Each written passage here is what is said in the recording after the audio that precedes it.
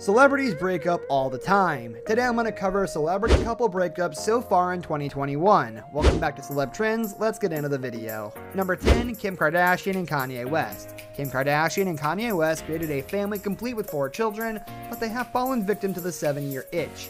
Not quite able to stay together to the 8-year mark, these two clearly had a few relationship problems throughout the course of their time together, some of which have proven to be too much for them to handle as a team. People cites Kanye's ongoing battle with bipolar disorder as being a weight that was too heavy for Kim Kardashian to bear, leading Kim to embark onto her 3rd divorce adventure. Industry for their fans and, most importantly, their kids. But it's a well-known fact that no matter how glamorous the life of the rich seems. Number 9, Ben Affleck and Ana de Armas. When Ben Affleck and Ana de Armas went public with their relationship, it seemed they really bonded with one another on an intimate level. They spent so much time together and appear to remain connected despite breaking up. Sources reveal that while Ben fathered 3 children with Jennifer Garner, Anna is interested in kids of her own, and the two are just in different stages of life. And we are here for it. They both seem happy with each other's company, so much so it's contagious. Ben has gone through his ups and downs with relationships in the past. Number 8, Shia LaBeouf and Margaret Qualley. Fans weren't entirely caught off guard when 2021 rolled in and Shia LaBeouf and Margaret Qualley called it quits. This budding relationship seemed to be on its way to becoming something real, but Shia's reputation kept dragging them down. When his ex-girlfriend FKA Twigs blew up the media with serious accusations of abuse, Shia's past seemed to cloud his future. Places in their lives. Furthermore, Qualley remains focused on her acting career and is ready to get back to work. She will soon travel to Canada. Number 7, Zoe Kravitz and Carl Glusman. It was only 2 years ago that actor Carl Glusman married Zoe Kravitz in a beautiful wedding that unfolded at her famous father's home. As the daughter of Lenny Kravitz, all eyes were on this beautiful bride, and it seemed as though things were going well for the newlyweds. There were no signs of trouble visible to fans, but something must have gone very wrong along the way.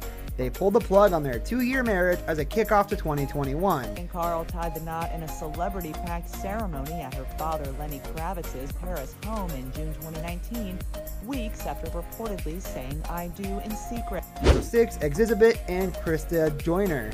This is a breakup that pinched the hearts of fans in a big way. Exhibit and Krista Joyner have been together since 2001. In spite of deciding not to officially tie the knot until 2014, when she filed for divorce this year, fans were blindsided. They've been through so much as a couple, including having 2 children. One of their babies was born prematurely and sadly passed away less than 2 weeks after his birth.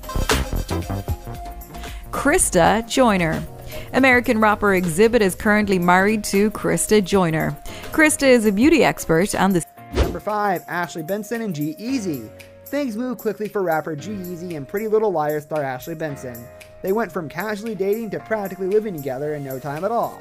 Fans love seeing these two together, but it seems that they may have jumped into things a tad too fast.